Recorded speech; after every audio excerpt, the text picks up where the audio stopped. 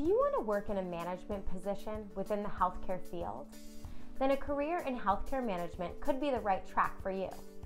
People in this field typically help plan, direct, and coordinate health services and often manage healthcare offices as well. Continue watching to learn more about what people in healthcare management do, where they work, and the education and license required to work in this field. Healthcare management duties. Medical and health services managers take on leadership roles within healthcare offices. They can manage a whole facility or supervise specific services or processes within the facility. Exact job responsibilities can vary based on the workplace, expertise, and education, but some common tasks include improving the efficiency of an office, creating reasonable goals for your department, hiring and onboarding, supervising staff, and monitoring budgets and managing billing tasks. Healthcare management versus administration. Healthcare management and healthcare administration may sound similar, but the two fields differ in important ways. Healthcare management is a broad field, generally referring to the management of many or all aspects of a healthcare facility or office.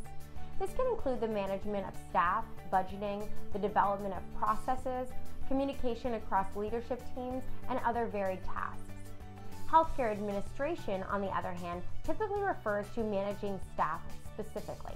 Some tasks include handling the hiring, onboarding, and supervision of staff, along with creating schedules and managing scheduling conflicts. Salary and outlook.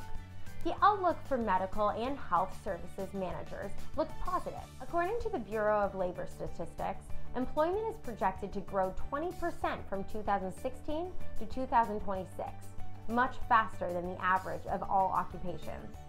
Entry-level salaries for healthcare management can vary greatly based on different factors, including where you live, your years of experience, your education level, and where you work. If you graduate with an associate's degree in healthcare management, you'll be able to apply for entry-level associate or specialist positions, with the possibility of moving to higher level positions, such as supervisor and manager over the course of your career. Healthcare management jobs. Healthcare management jobs vary depending on your level of education. Degree requirements can run from an associate's degree to a master's degree in business administration. Entry-level positions for those with an associate's degree in healthcare management include front desk supervisor, medical accounts receivable specialist, medical billing supervisor, medical office specialist, and office supervisor. Jobs that may require a 4-year degree, master's degree, relevant experience, and/or additional certifications include Health Information Management Director, Health Manager, Office Manager, Practice Administrator, Program Manager, and Clinical Manager. Education and skills. Educational requirements vary depending on the role, employer, and other factors.